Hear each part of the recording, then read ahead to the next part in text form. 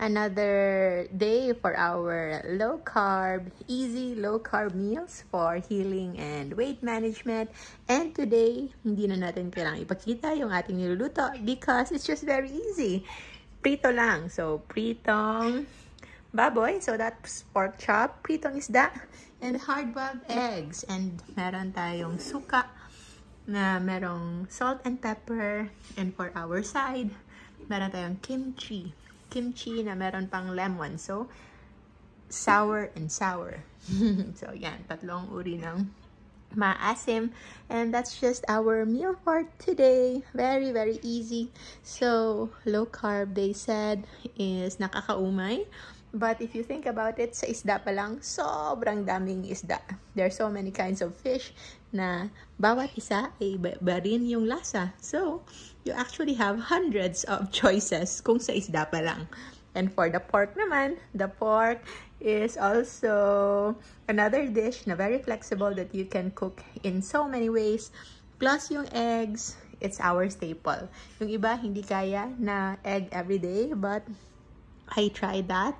Pero parang may kulang. So, that's why meron talagang egg always. And while I'm doing this, nagbi-video call kami ni Maming. Nandyan si Maming. Hi, Maming. And that's love. At saka, kain na rin kami. Tinitingnan niyo lang ako. Pinapanood niya ako. So, yan yung ating pagkain today. Tapos ka nang kumain, Meng? Tapos na. Ano yung kinain mo? Yung kinain ko pork. Kasanay natin pa boil lang. Yung yung boiled pork and salt na may konting vinegar. Oh, yeah. Tapos na dry and then after piniprito. No need na? Lagyan na ng konting yung konting patis. Oh. Konti lang and then good to go na.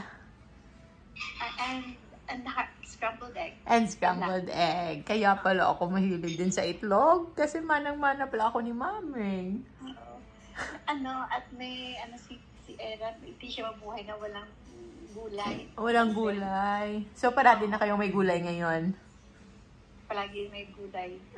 Dahil kay Era. Dahil kay Era. Si Era yung nagbabantay kay Papi. So, dahil kay Era, nakakakain na ng gulay everyday si Mami. Dahil napapagod na si Era sa baboy araw-araw. Oo. At saka isda, no? Sabi mo, naghahanap din siya ng isda. Naghahanap din siya ng isda. Naghahanap din siya. At ng sabaw. At ng sabaw. Pero, if kayo lang ni Papi sana, ano lang yung parati niyong kinakain? Ano lang, baboy, manok, beef, patty. Oh. Yung egg.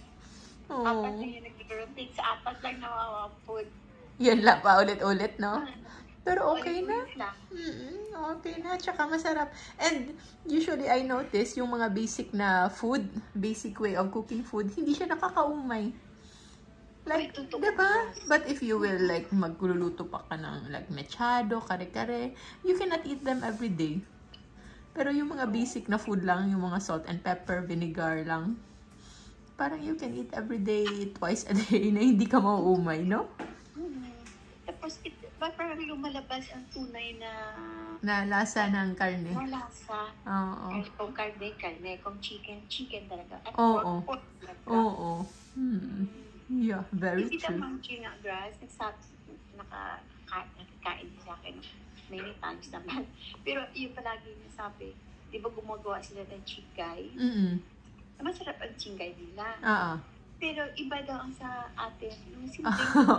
Tapos parang mahihiya ka, no? Kasi parang wala ka namang ginawa masyado. Very basic lang. Pinakuluan lang siya. Pinakuluan lang. Pork na pinakuluan. And then, konting salt and pepper, konting vinegar lang para ma-preserve, mawala yung amoy. And mas magiging parang mas masarap siya. Pero dapat naluto na yung vinegar. Para hindi siya yung puro mabahong vinegar lang.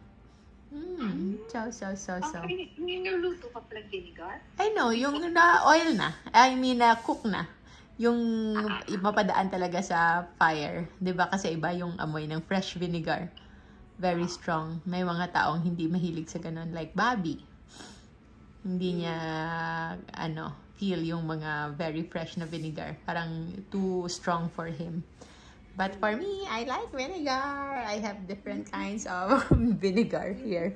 And anything na maasim. So, yan lang. Thank you so much. Bye-bye ka na, Meng. Bye-bye. Bye-bye. Stay low carb. Stay safe. Till our next video. Bye-bye, mother. Thank you so much for watching. Mahalagang paalala, hindi po ako nag-endorso ng meal mix nuts, super meal mix, veggie noodles at iba pang produkto na illegal na gumagamit ng aking pictures at videos. Paano malalaman if yan ay scammer? Number 1, tingnan nyo yung page. Kakaunti lang yung followers nun because my page, Dr. Josephine Grace Rohotan, nasa 952,000 followers na po. Number 2, tingnan nyo ng maigi, edited yung mga pictures and videos na ginagamit nila nang wala kong pahintulot. And number 3, kapag kiniklik nyo, meron pang idadirect kayo sa isang website outside the page na yon. So, remember na wala pong magic sa pagpapagaling. Nasa tamang pagkain at lifestyle lamang, magpa-araw, mag-exercise, at kumain ng natural and whole foods. Remember, stick to our safe list of JGC Rojo food list at yung food list na ito is downloadable for free sa www.jgrtanmd.com.